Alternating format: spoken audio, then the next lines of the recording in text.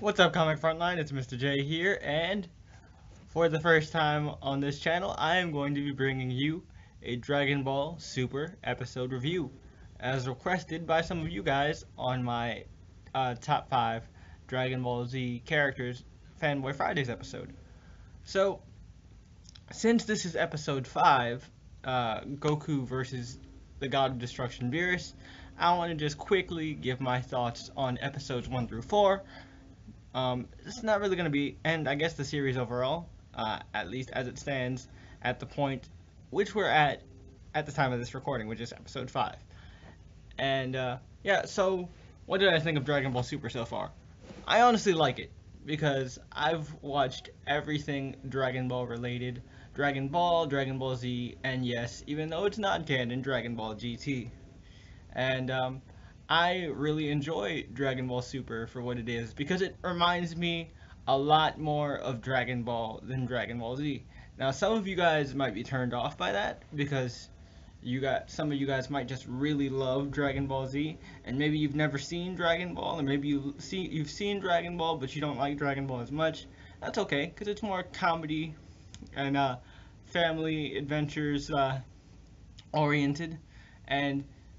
But to me, what I like about Dragon Ball that Super seems to be bringing out is it's more comedy, yes, but there are also more character moments. You see that in the episode of Vegeta's Vacation. You see how far his character's come, or he's actually a family man and all that stuff, so it's really cool. So now we're actually getting to more of a serious part of the story. We're getting to more of the retelling, or the alternate retelling of Battle of the Gods. Now, you can tell this is an alternate retelling because instead of Bulma's party being on an island like it was in the movie, Bulma's party will now be on a boat. And in this episode, episode 5, Goku versus the God of Destruction Beerus, it's pretty much what the episode is Goku versus Beerus as it was in Battle of the Gods. And it plays out exactly the same as that sequence from the movie. It's pretty much just a one big smackdown, and Goku realizing just how strong this dude Beerus is, and King Kai warning Vegeta about Beerus and to make sure to not piss him off, otherwise he's going to destroy the Earth, and it ends with Goku getting ready to come back to Earth to try and help his friends, even though he just got his ass kicked by Beerus, even though Beerus didn't really do anything but 2 hits. That's just showing how powerful he is, because he went up against Goku in Super Saiyan 3. So that should give you a gauge on how powerful Beerus is if you haven't seen the Battle of the Gods movie, which I highly recommend because I think it's a good movie. And honestly, even though I really enjoyed Revival of F, which you can see my review here on Comic Frontline, I enjoyed Battle of the Gods slightly better, and I'm not going to give away why, but I feel like the ending was better for Battle of Gods because it was different. Battle of Gods itself had a different kind of tone to it than your normal Dragon Ball Z movie, whereas Revival of F, as good of a Dragon Ball Z movie it kind of just felt like a really, really good Dragon Ball Z movie. But yeah, this pretty much is just Goku versus Beerus, and then, probably next episode we're going to see them at the party, and we'll see how that plays out, if it's going to be the same thing as in the movie that sets Beerus off.